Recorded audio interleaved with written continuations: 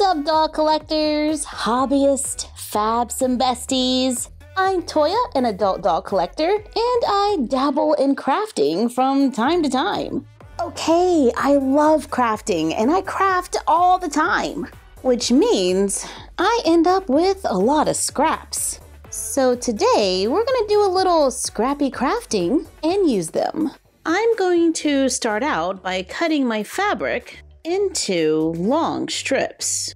These are from some of my larger scraps. I was able to get about 1.25 inches wide strips. I remove the strips that are a little outside of my color palette. I'm going to take this one too. Then arrange them in an order that I like. Starting with the first 2 strips, lay them good side to good side. Oops, that one has a cut in it. I have more of that fabric, so let's just cut another piece. Then lay them good side to good side and sew across one edge, using a sewing machine or a needle and thread. To connect the 2 strips, I'm going to open my seams and iron them flat on the other side, so the fabric lays flat. Take the next strip of fabric, line it up good side to good side with the previous strip, and sew across the edge.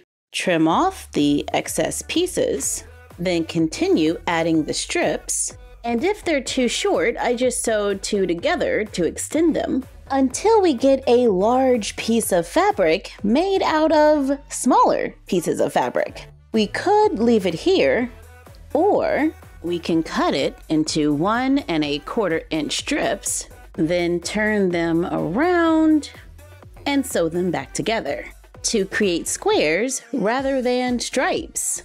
We can even take a strip apart at the seams and change the order to get a little more randomness in our quilt. I have a piece that is now about 14 by 14.5 inches. There are a lot of things we can do with this because we pretty much just made our own fabric. With the good side facing up, we can lay another piece of fabric on top, sew around the edge, using a straight stitch, leaving an opening so it can be flipped inside out. Sew the opening closed to make a miniature quilt. For our mini-verse. My wallpaper doesn't match. Let's go back to our pretty spring pastels and remove our magnetic wallpaper and replace it with a new print. What about that headboard? Since our headboard is removable, we can make a new one. Using jumbo craft sticks, I lay out a few that will reach across the bed. I make a small mark where the mattress will hit and trim a few of them down.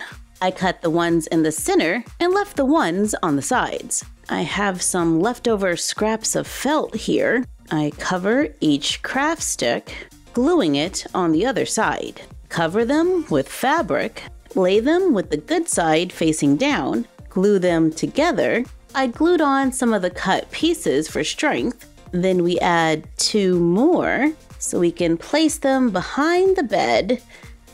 And it's not very pretty, but it works. And we're gonna place it against the wall anyway, giving our room a new padded headboard. That's a lot of pattern for me, so we're gonna place the blanket folded at the bottom of the bed.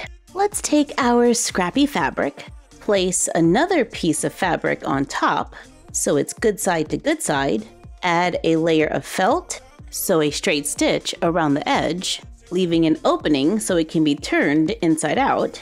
Sew the opening closed to make a playmat for our miniature babies. Let's search through our wood bin for a leftover piece of a wooden dowel and some leftover strips of wood. And popsicle sticks could be a good substitute. This piece is a 1/2 inch wide. I'm cutting it to a 1/4 inch. I cut it into 3-inch pieces, cut 4, take 2, cross them at the top, and glue them together. Repeat for the other 2. Cut the wooden dowel to be a little longer than the playmat. Glue it between the other 2 pieces. I found these plastic rings. Add string and beads to make Baby Jim toys. I remove one of the sides to add the toys, then glue it back together to go over the playmat.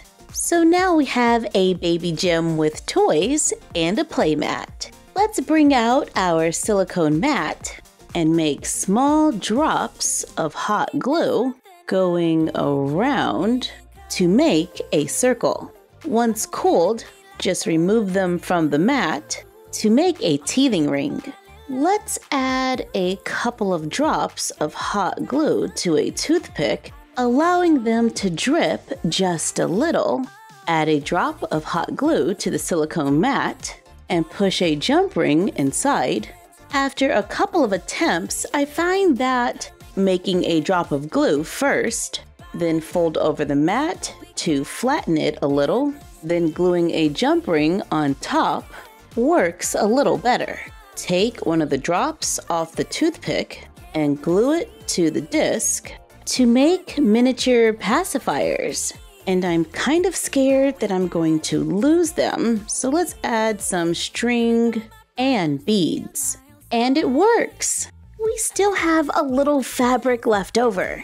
So let's take scraps of foam board or cardboard, cut rectangles, stack and glue a few together, cover with a few layers of felt, then cover with the fabric, gluing underneath, glue beads onto a toothpick, trim off the excess, leaving a point on one end, make a small hole for the toothpick, then put the toothpick into the cushion and glue it down to make a little footstool. And of course, we can always use scraps to make miniature pillows. All you need is a 3 or a 2.5 inch square.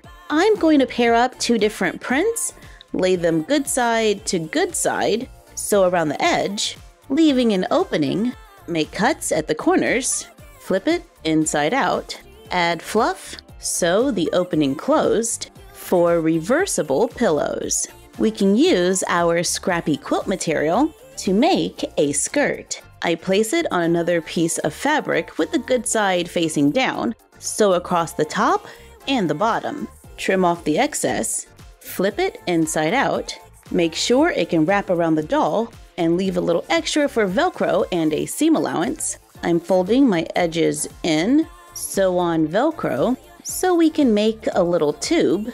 Place it on a doll inside out, then pinch and sew the corners. I open the seam and iron it flat to make a Scrappy high-waisted skirt. And yes, I changed the wallpaper again. I am having too much fun experimenting with all these colors and patterns. Bear with me. We made space in the middle of the floor for our little playmat. We have our little gym with the toys and lots of bright colors leading into summer. Oh yeah! Thank you for joining us while we had fun making doll stuff. Like, comment, share, and subscribe. Don't forget to ring the bell and follow us on Instagram at MyFroggyStuff, the Frog Vlog, and Bella of MyFroggyStuff. And we will see you next time.